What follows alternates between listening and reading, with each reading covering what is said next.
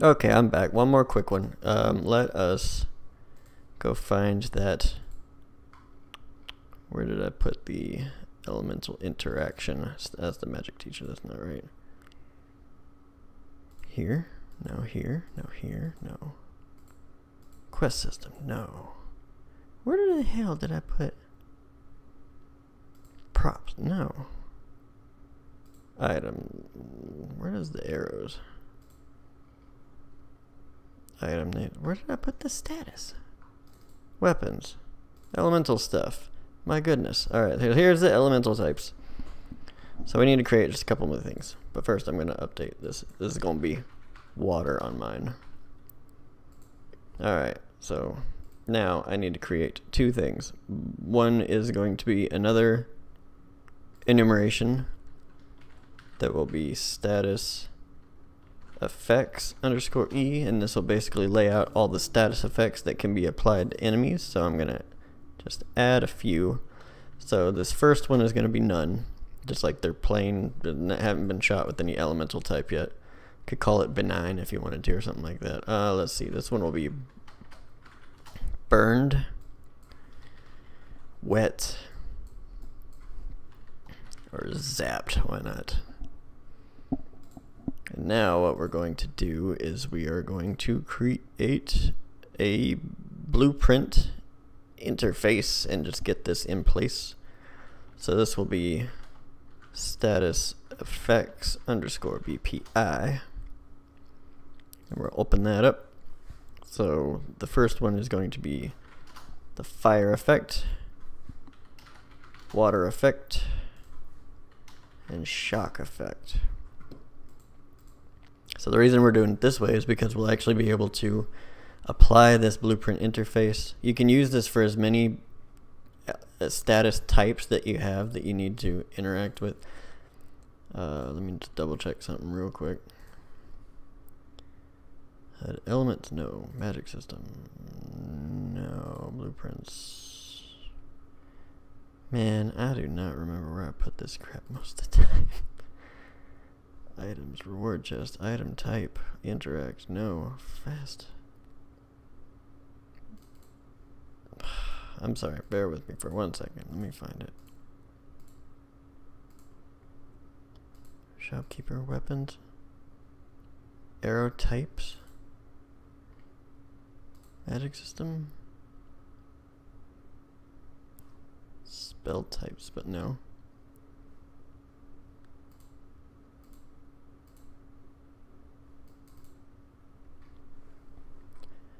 Okay, let's just find it. Status effects is in the enemies folder because I'm an idiot. Alright.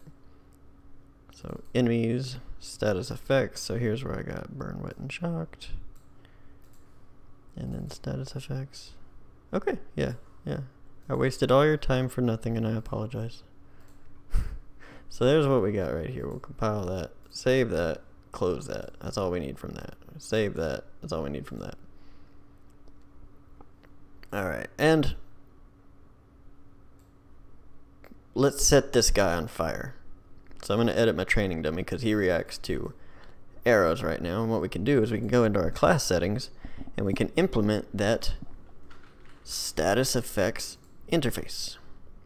We'll compile that and we'll add a variable over here that's called status effect.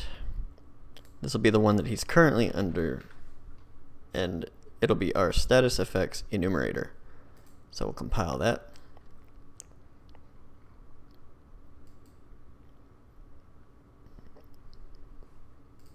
So now we can get our event fire, event water, event water, and event shock. So we're only going to mess with the fire one for this time. But what we'll do is we will get our status effect because we want to see if it's equal to being wet at the moment. Because if they're wet... No. That's what we do on this one. Never mind. Well, this is how you would make it. Let me just show you. We'll set this one up on the water instead.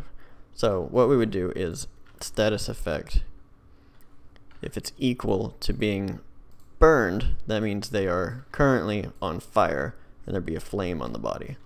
So if it is, we want to do one thing, and if it's not, we want to do another. Which really requires us doing the fire first, because we're going to destroy something that's associated with the fire. So the first one, fire. So on the event fire, we're going to set our status effect to burned. Move this up. Then I'm going to spawn emitter attached. Now, since we're doing this inside the training dummy's blueprint, we can actually attach it to the dummy itself. So attached to component will be the mesh. And I am going to use the KOI fireball effect.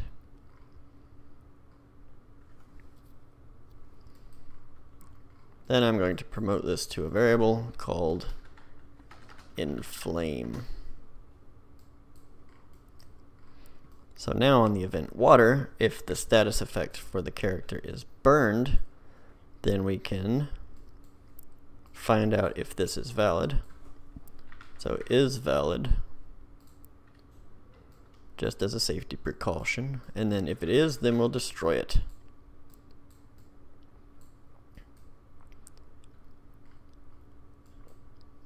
And if not, then we'll just do our regular thing, which is setting the status effect to wet.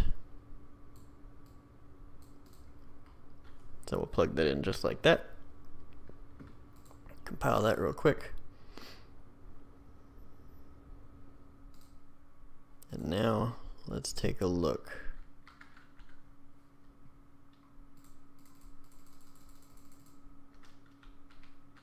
I don't think I've set up the actual, this is about to not work, but just to make sure that I am completely wrong. Okay, so what we need to do now is actually inside the arrow itself, I'll begin overlap.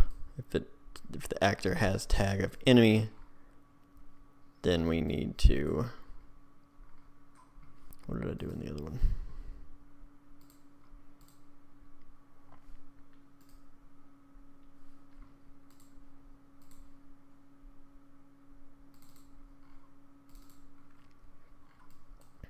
Oh, fire, yeah, okay. I'm dumb. RPG tutorial series. So if the hit actor has that tag, then we want to drag this way up. Way up. And then we're just going to call our fire message. So I'll do this, then we'll apply our damage. And then just for call our water message off the water arrow, and then boom. That should be all we need to do for that, just to make sure it's all working appropriately.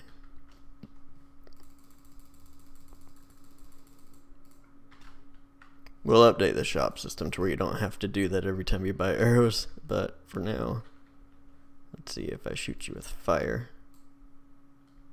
He's on fire. And if I shoot you with a water arrow, it snuffs it out. Alright, so our elements are working for now. So what we can do further with these things is we can actually go full on in depth when we get ready to do our enemy AI. So like they get set on fire and then they go into like a panic mode where they just run around and lose focus on attacking you. The water can be, I guess, like an ice water. So it'll just kind of slow their movements. And then like if they're wet, when you shoot them with the shock arrow, it can actually do like a zap, like a radius damage, and then stun the enemy that's actually hit. That'd be kind of cool. But yeah, we'll get into that further on. That will be it for this one. I'm going to save real quick. That's very important. Do this very often. This is your best friend right here. Love that button. So yeah, that's it. I will see y'all in the next one, and we'll go a little bit further on that. So bye for now.